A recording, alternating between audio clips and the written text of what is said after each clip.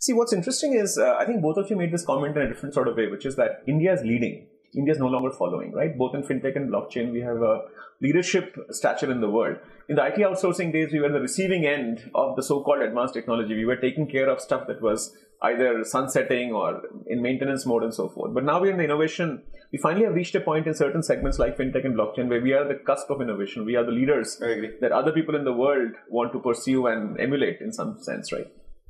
So one question about, and I know that when you worked as a CTO of a bank like DCB, and DCB's dream is to be a digital bank, how do you translate your world of Infosys experience coming from an IT sector and to become a chief technology officer of a bank that is going digital at a rapid rate? What was your journey like there, Samir? So from an exploitation perspective, it's an interesting bank to work with. The top management is very well aligned to the thought process of moving digital.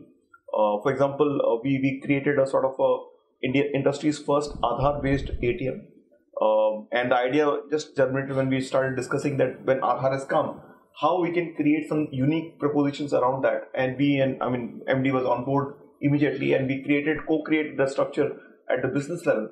And implementation, given the India stack was there, was so easy for us to do. So world's first Aadhaar-based ATM we could create almost like instantaneously.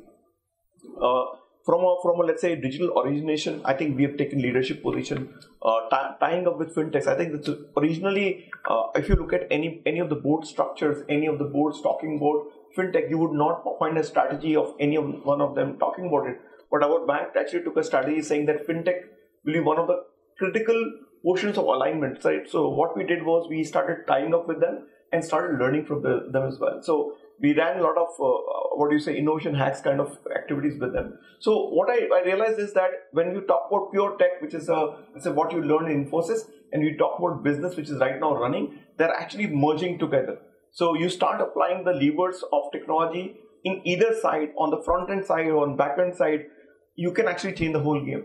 And just to tell you one very basic perspective, maybe it's a very different point. What I also realized that a lot of people think of app as the ultimate of customer experience, the only thing which you have to look at. I think what I want to tell about is that fintech is not about just front end. Fintech is a lot about back offices. So how do you ensure that back offices are just not there? Yeah. We can't have long tails of back offices where you have hundreds and thousands of people processing paper. So I think front end have to be changed and back ends have to change. That's a journey which we could create in DCB. So if the customer originates from somewhere, we have to ensure that the termination of activity happens right there. That's what we tried a lot in that journey. Right. I'm just I'm seeing some great questions flip by, and I'm actually making a mental note to come back to some of them very soon. Before we do that, one question for you, Ritesh, that if you look at, I know that you mentioned this, but blockchain is an area that you have really, really embraced as one of the big areas for yourself to build this expertise on. And then, not only are you consulting and building solutions in blockchain, you are now teaching blockchain, which is part of this program. Can you share with the audience one good example that will really open their minds to what blockchain technology can do and why it is such a profound technology? Can you share with one good anecdotal example for the audience's benefit that this is the difference between having blockchain and not having blockchain? Could you give us absolutely. That's a great question. Thanks for asking this. I know I can't hear the audiences, but obviously I just want to ask them to just think through if they have actually bought a CD in last 2 years, a music CD. Have any of you have bought a music CD in last 2 years? Yesterday, I was in an audience of more than 100 people asking the same question, and nobody raised their hand. Not a single person raised their hand. Now that talks about a lot for the music industry. Few years back, we all were crazy about buying music CDs. I'm just watching the feedback. Nobody has said they bought a CD in the last 2 years. So we're good to go. Yeah. Okay. So I'm sure nobody. I'm sure because I don't see music CDs being sold also in the markets these days. Right. Not much actually. So if you go back few last years, we were all crazy about buying music CDs. Whenever there was a new launch and we wanted to gung-ho about the music, we want to listen, and that's the way we were doing it. But what has happened? What has propelled this change? How does the music industry undergo these changes? So I just wanted to take you back through a bit of history about that. And there's some element of blockchain that we eventually, I'll bring it to it. is that in the 90s, the way music industry used to work was there was a composer, there was a distributor and a marketing company, and there were obviously listeners. And it was a job of a distribution and marketing company to collaborate between both the music listeners and the composer. And the music composer and the listeners were not directly in touch with each other. In fact, the only person who knew about them was the distributor. And this distribution company, though he was not the owner, they were not producing the music themselves, they were earning a majority portion from selling this music. Now, in the 90s, there was a big innovation and a big launch of a new company called Napster that happened. And when Napster launched, it launched a new technology called peer-to-peer networks.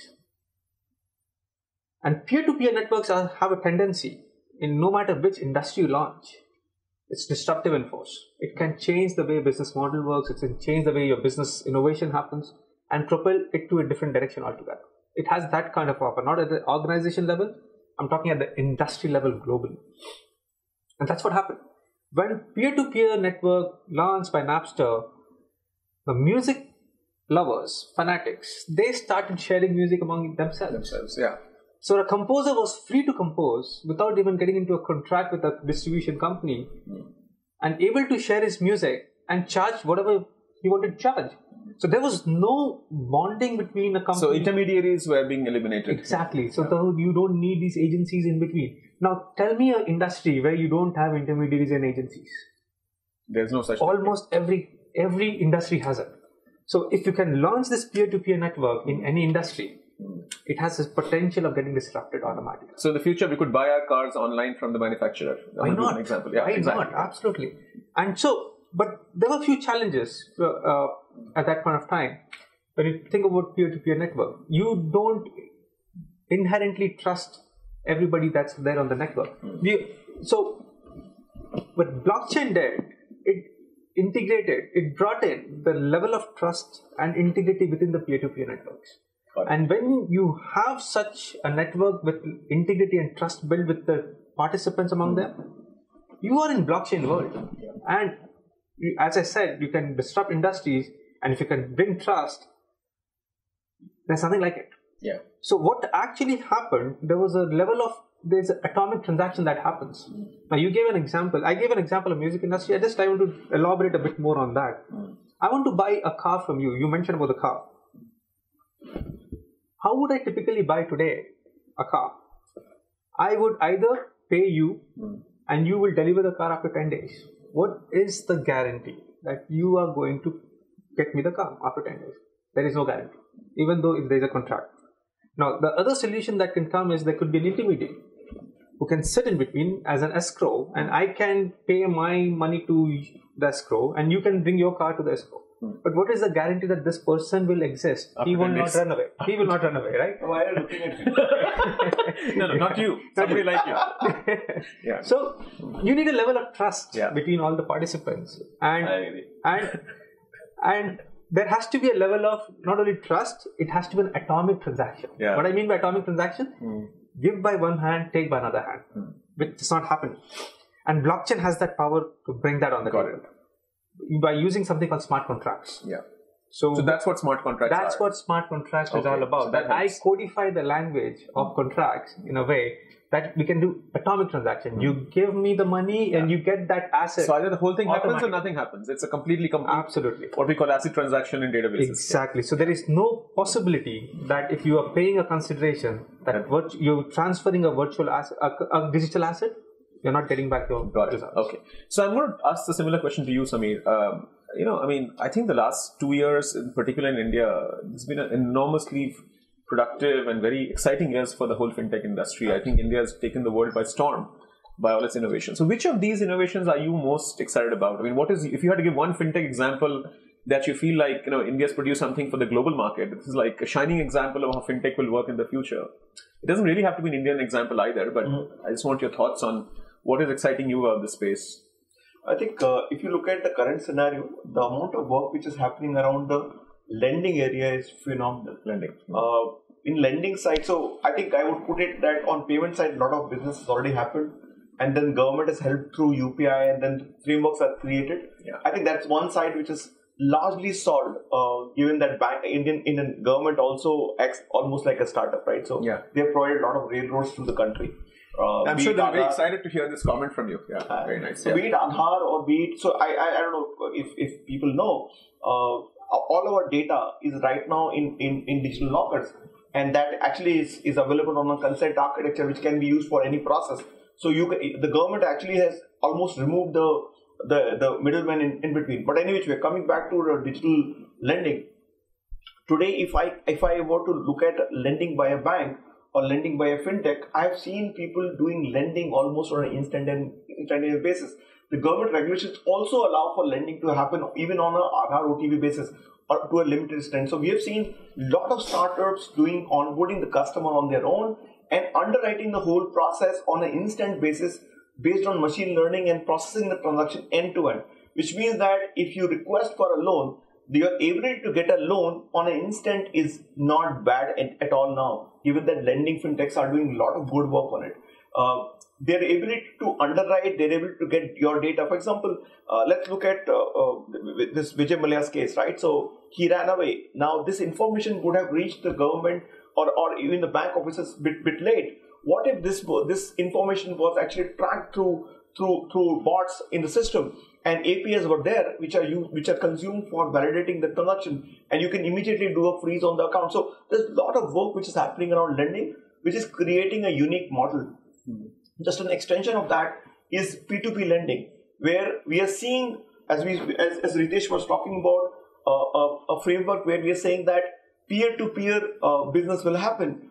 Suddenly we have a P2P lending regulations now in where anybody can set up a P2P lending with a limited amount of capital, which is 2 crores. I can establish my own P2P company, and I can ensure that customers can come on board on one side as borrower, another side as investor, and they can pay and credit to each other. And in this process, the banks are not there, and therefore look at the borrowers. They will get a amount at a lower rate. And as a depositor, today we are all used to 3.5% of deposits in a savings account, or maybe used to maybe something like a 6 or 8% in a deposit account, FD account. You're suddenly used to now 16% because you are also taking a bit of credit risk, which is any which way exists in the banking environment, irrespective of which bank you are. We know about some of the cases which are running in the market. I'll not speak about them. But yeah, that's where it is. So lending is the key business in this year. I guess in next 1 or 2 years, we should say InsurTech and investment also picking up. Fabulous.